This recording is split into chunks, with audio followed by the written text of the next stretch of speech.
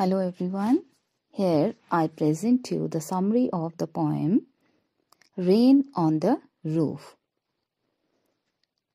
In this poem, the poet is telling us about the memories he had of the rain and the sound of the raindrop falling on the roof of his house brings back sweet memories of his past.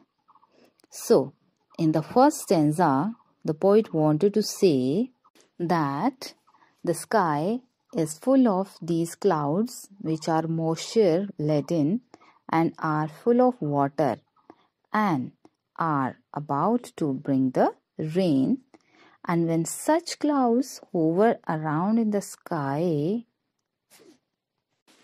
he was comparing the raindrops to the tears, and he says that the dark sky, which seems to be very sad, appears as if it is crying, and the raindrops are the tears shed by him. He adds that it is like a blessing to the lie on the bed in his room, in his cottage, and listen to the sound made by the raindrop falling on the roof.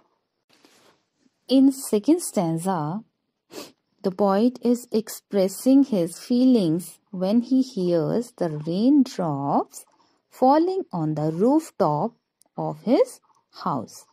He says that every tinkle on the shingles has an echo in his heart.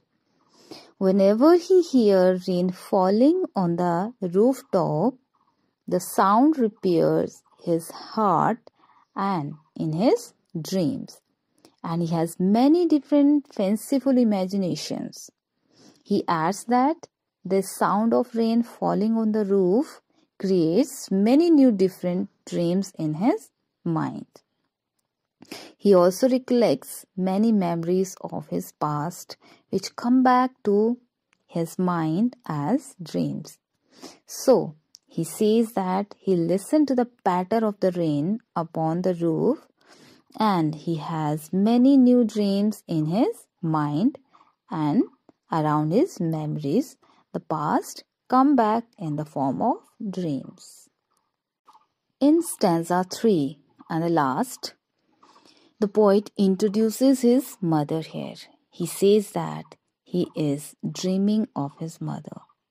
And he had told in the previous stanza that rain brings memories of the past, and it is the memory of his mother who is no longer alive. In the past, she used to love him a lot, and she used to consider him a darling, and she would let him sleep till daybreak and had sweet dreams. The poet can still feel that his mother is looking at him as he listens to the song made by the raindrops falling on the rooftop of his room. The sound of the rain makes him correlate his past with his present. And that is why the poet is moved by the sound of the raindrops on the shingles of his room.